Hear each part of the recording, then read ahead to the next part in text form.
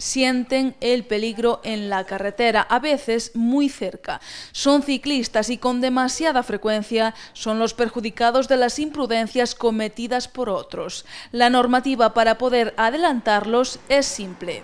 Hoy en día la norma de circulación dice que un vehículo para adelantarnos, aunque haya línea continua, puede rebasarla, abrirse 1,5 metros, rebasarla y no tiene ningún problema, siempre que no cree peligro al tráfico que venga de frente. Y aún así son muchos los conductores que no respetan las distancias. Ese es un peligro grande porque pasan a gran velocidad y hacen de absorción sobre el ciclista. Los adelantamientos son las maniobras más peligrosas para los ciclistas. Toda precaución es poca. Por ello, cuando circulan en grupo, lo hacen de 2 en 2 para mayor seguridad.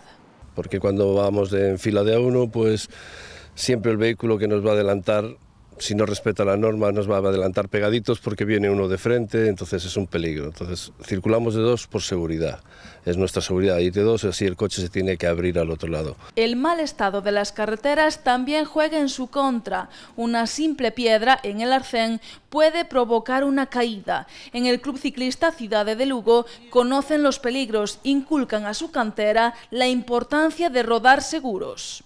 Lo principal es salir siempre visible, casco y equipados, casco, ir siempre por la derecha, no girarse mucho para atrás para no perder el sentido de la marcha, no desviarse.